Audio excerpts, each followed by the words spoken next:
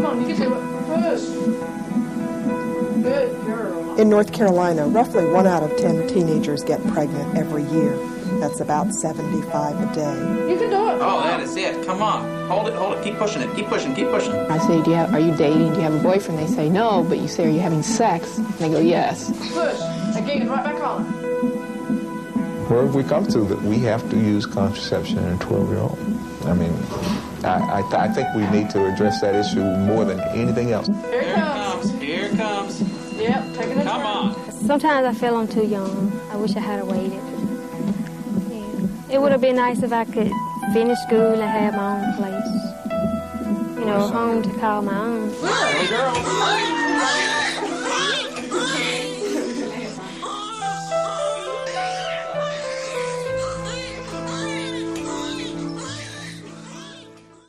Along these rural roads of Halifax County, people know little to nothing about a recent study done by the Centers for Disease Control and Prevention. That study contained both good and bad news. The good news, for the most part, teen pregnancy rates are falling. The bad news, North Carolina ranks 3rd in the nation for teen birth rates. So why should the people who live here care? Well, like the rest of the state and the country, the number of teens in Halifax County deciding to give birth is increasing. That means one day a young girl is a child. The next, she's expected to be a parent. As we'll show you in the next 30 minutes, most of the girls can't do it alone. Sandy, now this next part, we're going to start to get you to pushing the baby out. Long, steady push. Push, push, push.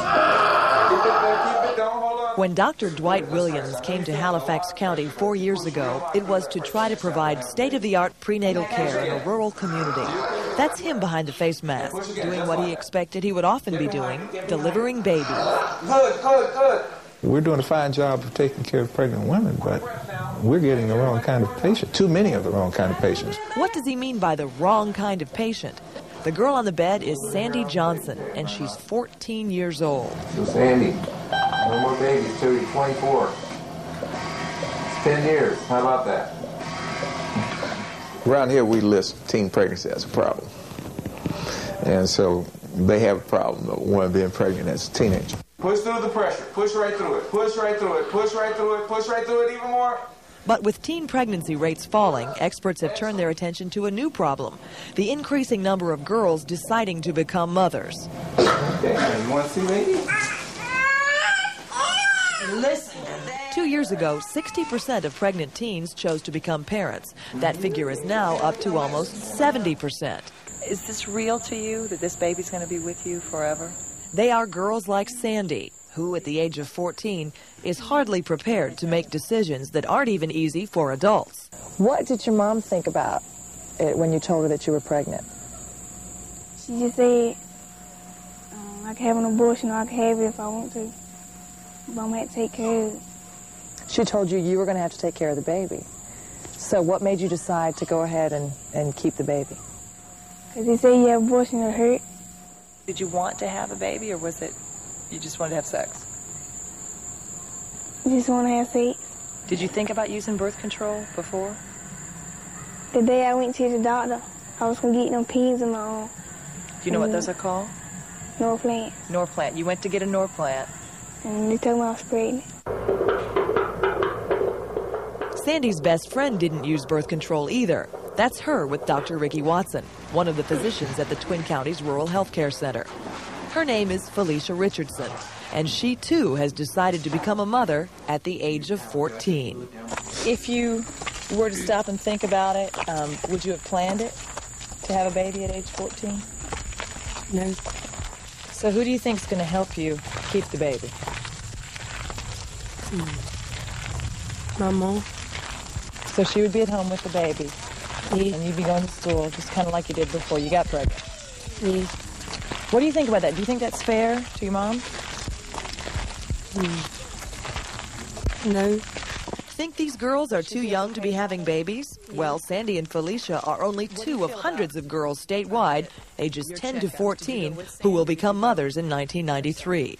In most cases, their bodies are not ready, and in almost all cases, their minds are not ready. Larry Williams is a physician's assistant at the Twin Counties Rural Health Care Center. I mean, they're young girls that should be in junior high, still maturing and growing up. and they're now expected to be mothers. And I would say the mental problems are much worse than the physical problems. So how do you think you've changed now that you're a mom? While the medical world fully understands the consequences of becoming a teen parent, the teens themselves often do not. We visited Felicia Richardson at home just days after her delivery, and like many teens, she had yet to realize how her life would begin to change. What's different?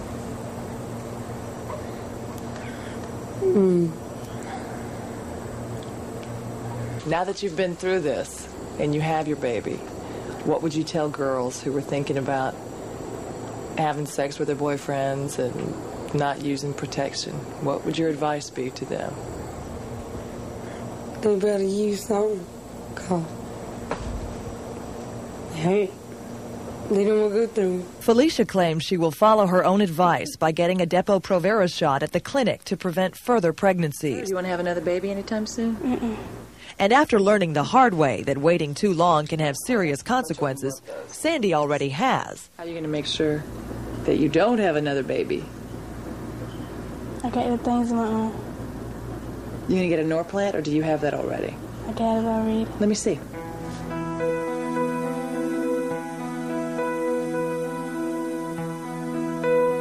Still to come in this WRAL TV5 News special, who pays? The teens, the children, and you. Who pays? Number one, I said that teenager who really doesn't know what's happening to her. And she doesn't realize what it means to her life. But she pays. Those 1 million pregnancies every year are costing us $20 billion a year to take care of those mothers and their babies in that year where they're becoming pregnant. Don't have a teen daughter, or if you do, don't think she'll wind up here in a delivery room? Well, then it would appear teen pregnancy isn't much of a concern. Or is it? The state of North Carolina spent $457 million on Medicaid, AFDC, and food stamps for pregnant teens and their babies last year. Now, that's a lot of money, but what really alarms the experts is how rapidly that figure is climbing. In 1987, the state spent just $270 million on those programs. And that means the figure grew 96% over those 5 years. So who's paying? Well, you, the taxpayer, financially. But the costs go well beyond dollars and cents. At the very heart of this problem are human lives. Okay, let's see if we can get things going here. Teenagers are 2.5 times more likely to die during a delivery. Teenage mothers are also much more likely to experience other problems with pregnancy. A little more. You can do it. Oh, that is it. Come on. Hold it. Keep pushing it. Keep pushing. Keep pushing. Dr. David Adams. If he can't convince you that teens aren't ready to have babies, medically speaking, nobody can. Unfortunately, he usually doesn't get to meet the teens until they come here. It's just before 9 o'clock p.m. in the delivery room at Wake Medical Center. That's it. Keep doing it. Keep doing it. Keep doing it. Wonderful. Deep breath and do it again. This is where he met Keisha Hayes, an 18-year-old about to give birth to her second child, and Melvin Reed, her boyfriend. Keep your legs out. Keep your legs out. All right. Good. Little girl. After the delivery, Dr. Adams delivers a clean bill of health to Keisha and, for the moment, to Lantrene, her baby. But the medical community knows all too well teen pregnancy costs, and teen mothers and their babies are often the ones who pay. Those problems, unfortunately, are not just for the mothers. Controlled for all other things, their children tend to have more medical problems. Even the children that are so-called normal tend to have more medical problems and visit the doctor more often. They have more developmental problems. They have more emotional problems. They do more poorly in school. They don't catch up either. So why, with all these problems, would a teen get pregnant? They're accidents, right? You might be surprised. At least 20% of teen pregnancies are intentional, and that number is climbing. Let's have a look. Big old boy. Hi. Hi, old pretty thing. Meet physician's assistant Larry Williams. He's one of the first people to meet with teens at the clinic where he works. They just want someone to hold, someone that's theirs. They want this baby to be, most of them are a little immature, but they want this little baby doll that's theirs and a part of them and someone to love and hold. I find that almost as much as the accident. There we go. That was good. 19-year-old Tina Lynch wanted her baby boy so badly, in fact, that after she miscarried 6 weeks into her first pregnancy, she tried again. You tried for 2 years to have a baby, and you've never been married. How come you decided to do that? I don't know. It's just something I've always wanted to call my own. Whatever the case, accident or intentional, teens are becoming parents, despite the warnings from the medical community.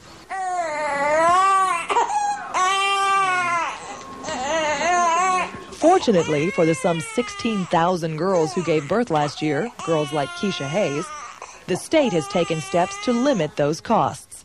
It's called Medicaid for Pregnant Women, and teens are eligible despite their parents' income. It mainly just pays for all your doctor visits, and that's mainly the main purpose for getting it, is to pay for the medical needs that you have to get. Those same services are available in all 100 counties. Tina Lynch was covered for all her pregnancy-related services at the Twin Counties Rural Health Care Center. But teen parents aren't just facing medical risks. In general, they're also struggling socially.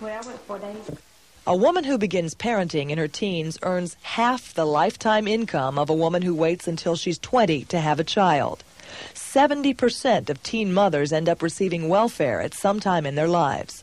Much of this happens because teen moms, 50% of them, drop out of school, and rarely do the fathers of their babies stick around to help. Tina Lynch dropped out of school in the 11th grade, and she isn't quite sure what will happen with the father of her baby. How old is he?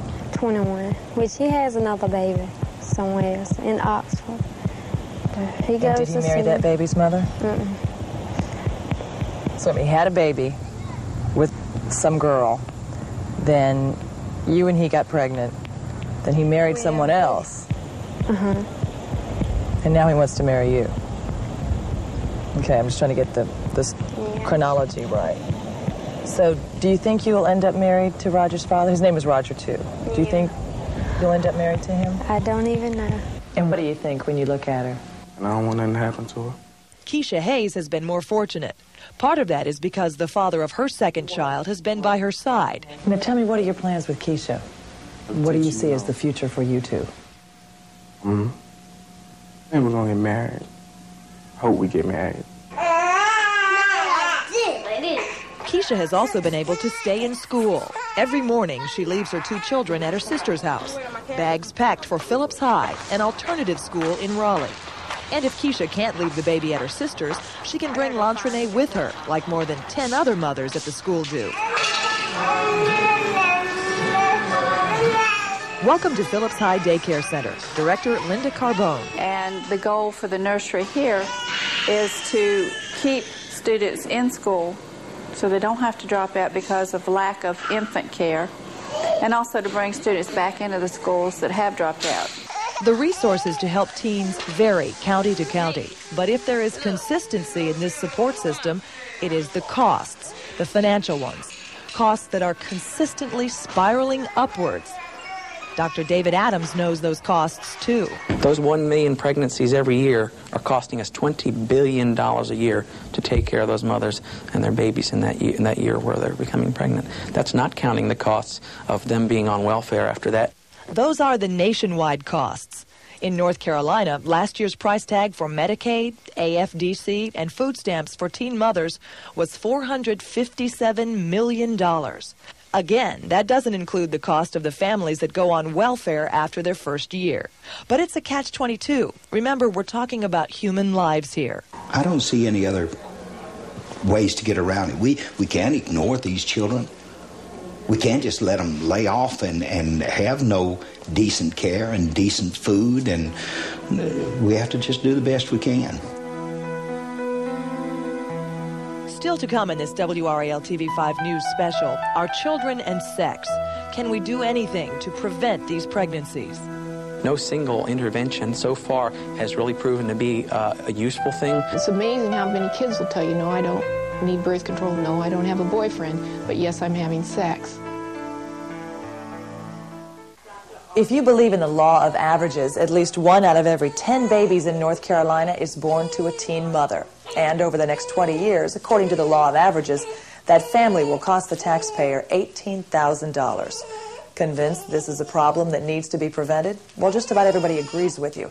What just about nobody agrees to is how to go about doing that. And without a concerted statewide effort, the costs of teen motherhood are out of control. From a bird's eye view of Halifax County, just about the only thing that stands out is how little there is to stand out. The county is rural, and points along the rural roads are particularly far apart. But if you were to stand in one place in the county, again, this is an average, there would always be one thing within 3.5 miles of you. What is that one thing? It's a teenage mother. Mothers like the ones we've introduced you to tonight, like 14-year-old Sandy Johnson, 14-year-old Felicia Richardson, and 19-year-old Tina Lynch. Mothers who perhaps would rather still be children. I don't know. Sometimes I feel I'm too young. I wish I had waited. Yeah. It would have been nice if I could finish school and have my own place. You know, a home to call my own. Most of the more than 16,000 girls who became mothers last year probably feel the same way, that it would have been better to wait for motherhood. So why didn't they? Well, in order to prevent motherhood, you have to prevent pregnancy. And that is something that our entire nation cannot seem to do. The teenagers are starting to have sex at younger and younger ages. Dr. Jane McCaleb works with teens through the Twin Counties Rural Health Care Center. She thinks that European countries do a better job preventing teen pregnancy because while sexuality rates are similar in those countries, birth control is more accessible there. I think we're basically putting our heads in the sand, saying, if these kids just wouldn't do it, they wouldn't have these babies. Well, now that's true. They just wouldn't do it, but that's a big if. I think you have to always have a multifaceted approach, which is, yes, don't do it. If you're going to do it, at least be responsible for it. McCaleb's multifaceted approach is simple and straightforward. What it might not be is popular. When they hit 10, with a parent in the room, I explained to the parent and the child that in the state of North Carolina, children can get access to birth control and VD information without their parents' knowledge. And I asked the parent to confirm to the child that they want me to be available to that child for the next 10 years to give them advice. And what I tell the parents is that if your child's going to be sexually active, do you want them to talk to an adult or nobody? Whether it's about abstinence or birth control, most teens don't talk to anybody, at least not about sex. And just who are they supposed to talk to other than each other? A lot of people say the schools should educate teens about sex. After all, that's where almost every teen goes on a daily basis. Bob Fry, the Department of Public Instruction. There's another one place, that's the home. They all come from somewhere. They don't live at school 24 hours a day, of course. And I think it's your interest in this conversation is in the area of teen pregnancy and adolescent pregnancy. And it's real clear in the research in this field that schools by themselves can do very little. But it doesn't happen in the home, at least not with most teens. So who else can teens talk to? Experts say that if we could solve that problem, we could probably prevent a large number of teen pregnancies. Our children need different information at different times. They need to hear it over and over and over again. Vicki Gehrig heads the North Carolina Adolescent Pregnancy Prevention Program. Its goal, to give kids someone to talk to, whether it's about abstinence or birth control. If we can't prevent sexual activity, we certainly should be interested in preventing pregnancy and certainly some of the serious diseases that go along with sexual activity. But again, that's not always acceptable in a local community. It does go in the woman, and it looks for the egg. The program funds 35 local projects and allows each project to decide exactly what will be talked about and who will do the talking. When you're talking about having sexual intercourse, you're also talking about a few dangers, okay? Not only can you make her pregnant, you can also catch something. This is the Wake County Brothers to Brother project, and aside from answering questions about sex, it teaches abstinence to young males. And the guys that we're talking to, they're between the ages of 9 and 14. So after talking about the facts, they really understand and realize that, yes, they can say no. While the Just Say No message is by far the most popular in the prevention projects, it is hardly the rule.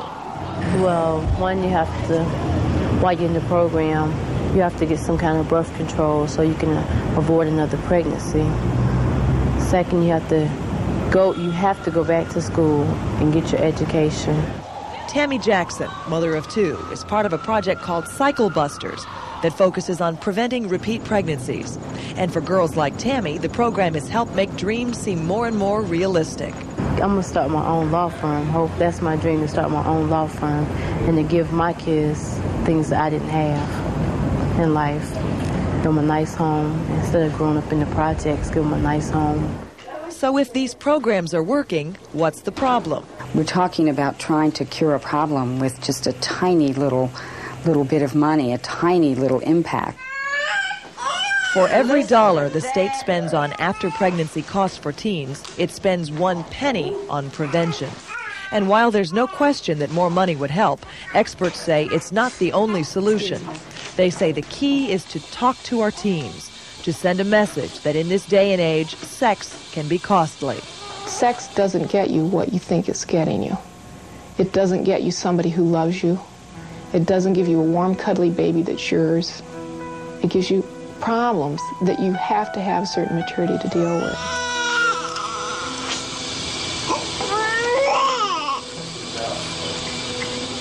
Still to come in this WRAL TV5 News special, how teen parenting affects you. Everything's stacked against them, and we ultimately end up paying for that. We know what works. We as a community, as a state, we've just got to invest more into it. Not just dollars, but the will to prevent the teen pregnancies. Unless you work in a hospital or a health clinic, the problem of teen pregnancy is an easy one to overlook. Many of you have never met a teen parent, nor a baby born to one, and therefore you don't think about the problems these children face as they become parents. But even if you don't think about the problems, odds are as a taxpayer you're paying for them. Now, not every teen parent receives public assistance, but for those who do, the numbers are staggering. And if current trends continue, they may get worse.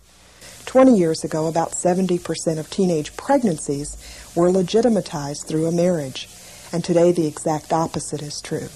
76% of all the teen pregnancies in North Carolina are out-of-wedlock pregnancies. And when there is only that teen girl, she has few resources in order to survive, so she has to use the public programs.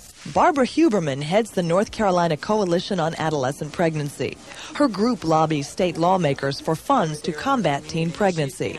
How are they doing? Pretty well, if you look at teen pregnancy rates. For the past 3 years, they've been going down. But the coalition has other concerns. At the top of the list is the large number of teens deciding to give birth, children trying and often failing at becoming parents. What we're also seeing as a trend is that the costs of teen pregnancy have multiplied astronomically. More and more teens need public assistance, need public programs, publicly funded programs in order to make it as a teen parent. Those publicly funded programs are paid for by tax dollars, your tax dollars. And how much are you paying? We told you earlier that last year North Carolina spent $457 million on families started by teens. That's about $120 per taxpayer. The money funds programs like Medicaid, food stamps, and aid to families with dependent children. For these three programs, the average allotment to one teen for the first year of her baby's life was $15,244. That includes prenatal care and the baby's delivery. Everything's stacked against them, and we ultimately end up paying for that. So yes, you and I definitely should have an interest in preventing this. Keep your legs out. Keep your legs out. Dr. David Adams sees teens having babies every year. What he has not seen is a single proven method of prevention. Like other experts, he agrees that the key is to talk to our teens, whether it's in our homes, in our schools, or in prevention projects like the ones we looked at tonight. The consequences of kids having kids are too severe to ignore. We have to be willing to talk to our kids about these things. We can't simply push it under the rug. It's out there, it's happening, and if we don't want our children dying and we don't want them having babies before it's their time to do so, we need to be willing to talk about it.